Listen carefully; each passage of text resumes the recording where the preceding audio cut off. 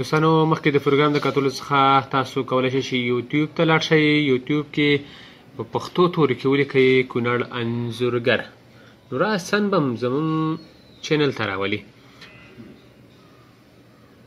کولی شئ چې دلته نورې مختلفې ویډیوګانې دا هم وګورئ او د دوستانو سره شریک کړئ. خو مخکې له دې نه چې دا پروګرام وګورئ نو لومړی لاړ شئ زموږ چینل سبسکرایب کړئ.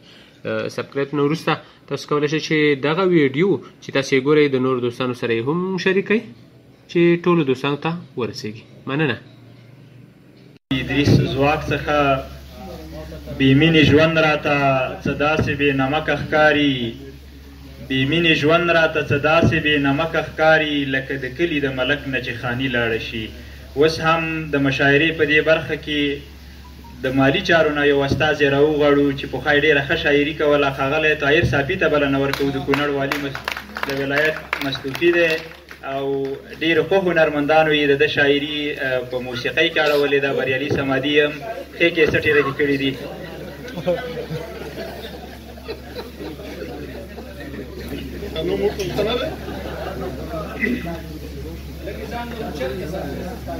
ترنم ته برخه سره بیا نوري راځي.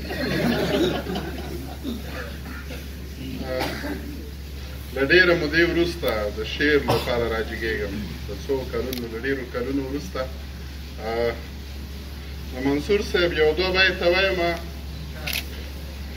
هغه خبر زما په سترګو کې له سواله نه وه، هغه خبر زما په سترګو کې له سواله نه وه، هغه مینه وه خو ما غوندې لیواله نه وه.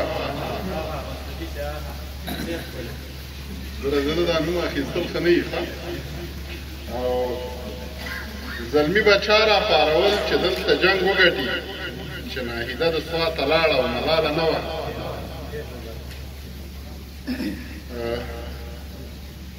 وایي زه زیاتي لونګ کلي ته مه راوړه، زه زیاتي لونګ کلي ته مه راوړه، نشته یاران بنګ کلي ته مه راوړه.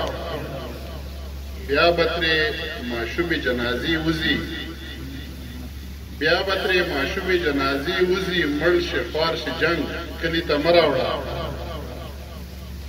او دلته له ټپو نه ساندې جوړې دي، ځواک صاحب دلته له ټپو نه ساندې جوړې دي، مات کړه رباب ترنګ کلي ته مه راوړه. او شور ته اجازه کلي کې نشته دی، شور ته اجازه کلي کې نشته دی، ته د بنګړو شرنګ کلي ته مه راوړه. او مونږ خپله لپې پورته کړي دي، مونږ خپله لپې پورته کړي دي، پرېږده نور ملنګ کلي ته مه راوړه. او ستا طاهر صافی کلي کې نشته دی، شونډو باندې رنګ کلي ته مه راوړه.